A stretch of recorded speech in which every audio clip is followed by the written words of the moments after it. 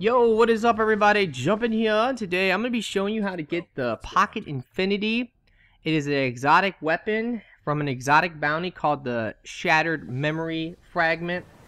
Now the first part of this is a 4-part bounty, but the first part is very easy. You can do it in like about 1 minute. All you gotta do is come to Venus and then go to the right off the spawn, and if you follow this trail you need to find this dead ghost. I'm going to show you exactly where it is because when I was looking for this thing, oh my god, I could not find it. I had to look it up. And once I looked it up, I was like, okay, I know where that is. But if you notice, there's a giant statue over here. And you can get here in like 30 seconds. But once you get here, it's just going to be in this room right here. And remember, if you don't know where this is, you can just go off the giant statue. But it's really, really simple to find once you know where you're looking. And once you get the ghost, it's going to start the second part of the challenge.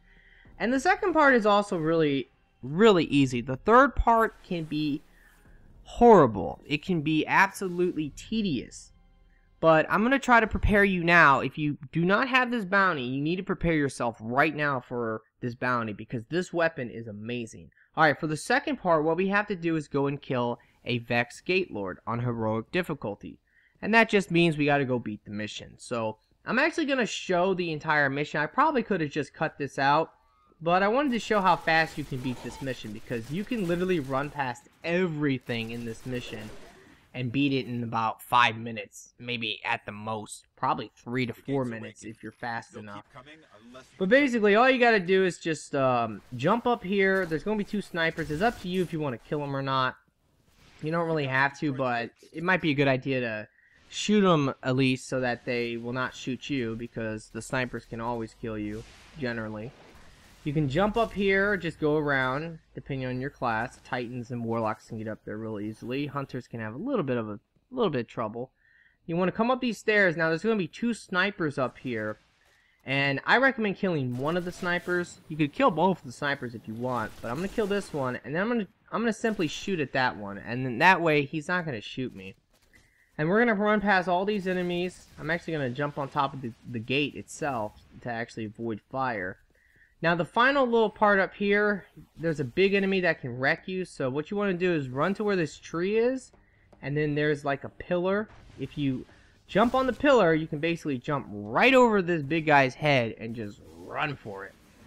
Now at this point, you do want to kill the enemies, because we're coming up to the end of the mission where you actually have to fight the Gatelord. And all you gotta do for the bounty is just simply kill him, and I think you gotta get his head or something, so maybe walk over his dead body. I don't really know. Probably just kill him. Really just complete the mission. Alright, so it's gonna be some snipers over here. Just go ahead and take them out, because if you don't take these guys out, they might come up behind you and snipe you in the back as you're fighting the enemies. So keep that in mind. I'm just gonna use my shotgun to blast them. Now, if you guys are wondering, I will be showing the weapon at the very end of the video. You can actually skip there now if you want to just check out the effect, but this weapon has a very special effect, and I have to say, probably the best fusion rifle in the entire game. I would say it is, but the effect is just broken. You have to see it to believe it. Alright, so all we gotta do is just kill these enemies right here. Once they're all dead, the boss will actually spawn, and once he spawns, we can take him out real quick. I'll show you a little strategy you can use on this depending on the level. I mean, at the lower levels, it doesn't really matter. You can just fight him wherever. But at the higher levels, or if you're doing like, let's say, the Queen's Bounty Challenge, which was awesome, but Bungie was like, we gotta nerf that shit. Because I guess they didn't intend that people were gonna break down the armor and just get a whole bunch of shards. But trust me, all my friends, that's the first thing they said. They said, the armor sucks, break it down, get the shards. And I was like, okay, that sounds good. Alright, so once he spawns, all you gotta do is just stand on these back steps, and he really can't hit you from here, so you can just blast him with your heavy, shoot him in the stomach. But enemies will spawn, so you can kill the enemies too if you want, because it's really hard to see them when the enemies actually come out because of that cloud crap that the Vex do. But yeah, I just normally just shoot some rockets at them, kill the enemies, because they will come down here and try to kill you, so you might want to try to take them out a little bit. But for the most part, like I said, this part of the challenge is really simple.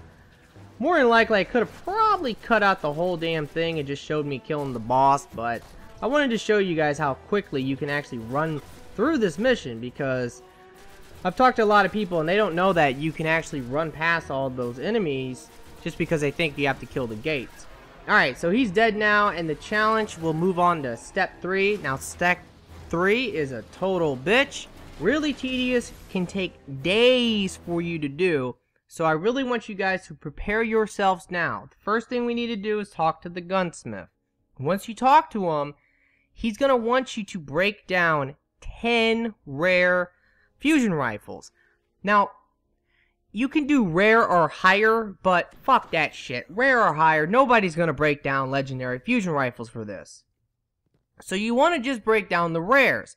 Now, if you don't have any fusion rifles right now that are rare, or you haven't been saving them, well, if you get this bounty, you might have to grind. I got really lucky. But if you look right now, I have 10 of them in my vault. So if you do not have this challenge right now, what I recommend is save your fusion rifles. If you get a rare fusion rifle, just put it away and try to build up a whole bunch of them so that when you do get this bounty, you'll have no problem breaking them down. Now, I got really lucky, like I said. Once I got this challenge, about an hour later, the gunsmith was actually selling rare fusion rifles. So if you ever see him selling rare fusion rifles, just buy 10. Put them in your vault and just save them for the bounty. Because if you do not do that and you're not prepared, let's say you have 2 fusion rifles when you get the bounty, well, the problem is you're probably going to have to sit there for days grinding trying to get rare fusion rifles, and it's not guaranteed. So it's a real bitch, guys. I mean, it really is a bitch. This part of the challenge is probably the longest part. The next part is kind of tedious too, but it's not that bad. It's really not that bad. But once we break down this final one right here, we just completed it, so now we can go talk to the gunsmith again. He's going to give us our final objective that we need to do, and then we can get the weapon. So let's go ahead and turn this in right now. Alright, now the final part can actually be really easy. I did want to show this though, because like I said, I got really lucky he was selling it. I spent all my money buying a shit ton of fusion rifles. But if you ever see him selling those, I'm telling you, buy them now. Prepare yourself for this challenge. The final part though, we have to kill 200 enemies in the weekly Nightfall strike. Oh boy. Alright, this is the hardest strike there is. The main thing you need to do is pay attention to the element, because every week there's an element. You got solar burn, arc burn, and void burn. Depending on which one it is, use that element for your gun. And this week was solar burn, so I'm using a fire fusion rifle, and it's killing them in like one hit for the most part. Now the problem with this is that this is set to level 28, so if you're only like a level 24, I don't know if you're going to be able to do this. You might need to get to level 26, or try to get level 28 if you can. And that's a real shame that they did it like this, because I don't think everybody can actually get this weapon because of this final part of the challenge. You're going to have to level up. But, you know, maybe you could.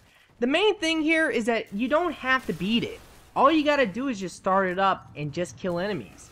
I mean, it took me 4 attempts. Each time I got about 50 kills. And yeah, that was it basically. That's all you got to do. And what I was doing here was just being smart, trying to use cover, poking out, shooting the enemies, killing them. And like I said, I would just complete this first room and start over. If you die, it takes you to orbit, so you have to start over. So that's basically all you got to do to actually complete this. Now, after this, you get the weapon. And the weapon's going to take a long time to level up. When you first get the weapon, and this is true with a lot of exotics. I've talked to people and they'll say, oh, I hate that weapon. It's totally shit. But it's like, wait a minute, dude. Did you level it up? You want to level these things up, guys, before you say they're total shit. Because sometimes the weapons can be just unbelievable. Alright, right here I cut it ahead. We only need a couple more kills and I can get the challenge done. I think this is it. Yeah, buddy. There we go. So the challenge is done, and now we can actually go and turn it in and get the weapon. Well, like I was saying, don't judge a weapon right away. Upgrade it a little bit. See if you like it. Alright, all we gotta do is talk to him, and he will give us the Pocket Infinity. It has solar damage on it, and that's actually really good for certain challenges, and it's really strong against certain enemy types. Now, let me go ahead and show you all the different things it gets real quick. You get surplus, which will make it so that you can find more ammo for it, which is pretty awesome for campaign. Obviously not so great in multiplayer, but it's whatever. You, of course, can upgrade the damage multiple times. You can get hand-loaded, that's range. The best one is this one, enhanced battery. You get 8 bullets in your clip, or rounds in your clip, whatever you want to call it. But you want to get pocket affinity. That effect is freaking awesome. So freaking godly. Alrighty, guys. So I'm going to go ahead and now show you what the weapon can do. I'm going to use it on a boss. It is unfreaking real. Full auto mode. So much damage. You can unload multiple rounds into an enemy and just destroy them. Alright, well, I really do hope you have enjoyed this. If you have, will you please like the video for me? Be sure to subscribe if you haven't. And I really do hope that everyone has a very nice day, and peace out.